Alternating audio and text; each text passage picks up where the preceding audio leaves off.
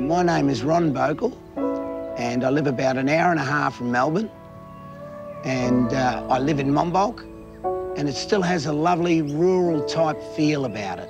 I wouldn't want to live anywhere else.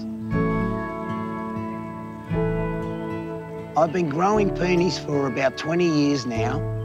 Peonies are so special to me because they're such a unique flower, and it's such a unique, rare, slow-growing plant.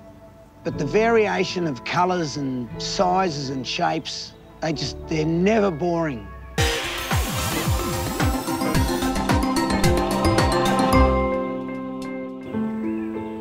For years, I approached growing peonies in a straightforward manner as a nurseryman. But none of these straightforward rules apply to these plants, because everything to do with peonies is back to front. They shut down growing in summer, and when it's cold in autumn, the root system is activated. Once I learnt this, I fertilised them in the winter. When it was freezing cold, I started feeding my plants organic matter and fertiliser, and the following spring, they nearly flew out of the ground. In regards to planting a tree peony, what we're looking for is full sun. The more sun we have, the more flowers you're going to get and the neater the bush you're going to get. So we're looking for a planting hole around 1 metre or just under is fine. So we loosen the soil, and then here we have 4.5 litres of white lime, agricultural lime or garden lime, not dolomite lime.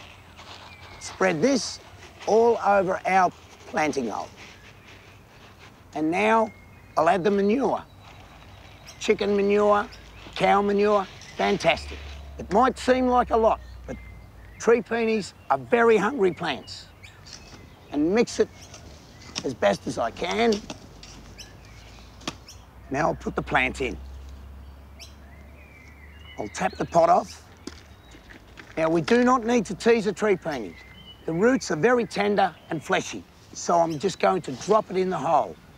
Backfill, roughly the same depth as the soil, and then I'll water it in.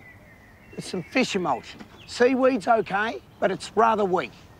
Fish emulsion, very smelly, but it really does the trick. And we'll give the plant the whole 9 litres, all over the planting hole. As long as you have a minimum winter chill of 2 to 5 degrees for 2 weeks, that is all the chilling they require, and they'll just flower happily, no problem at all. Often people say to me, I've seen a tree peony, it's just an ugly looking plant. And when I ask them where it's growing, they say, oh, under a big tree. And I'll say, well, there it is for you. It's trying to get away from that tree and find the sun so it can flower.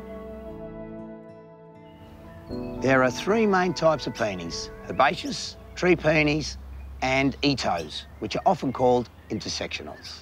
Now here we have a herbaceous peony. It's basically not a woody stem. These essentially flower very late, from mid-November to late November. This one, obviously, is very tight in bud. But this variety here, Coral Charm, is an unbelievable, exceptional peony. This has come from a warmer clime. That's why they're flowering at this point in time. And the most often question I get asked is, I have a peony in my garden and it just refuses to flower. It's most probably an old variety of herbaceous peony. Throw it away and start with a tree peony.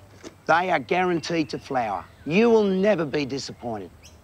Of course, with the woody structure of a tree peony, we're going to have a sizable shrub, roughly 1 metre by 1 metre in 10 years. But in flower, they are actually quite a large plant. And now we move on to the new race called Itohs. These are a cross between tree peonies and herbaceous peonies. The colour range in Itohs is vast. Anything can happen. Reportedly, a specimen in the US had 150 flowers at 5 years of age, which is incredible. They'll flower up to 6 weeks, and they make an excellent cut flower. They can be brought inside and you can enjoy the pleasure inside as well as in the garden.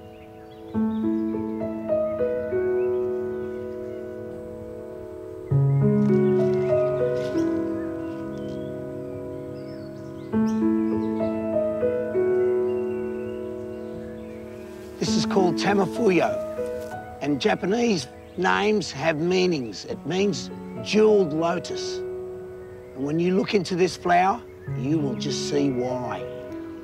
It's the most gorgeous blush of pinks.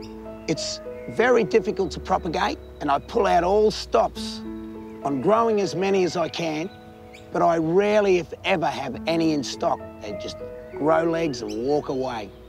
This is another one of my 10 out of 10 favourites, and it comes from the province of Gansu in China. And I obtained these plants from a lady in Keilor who was importing them 10 to 15 years ago.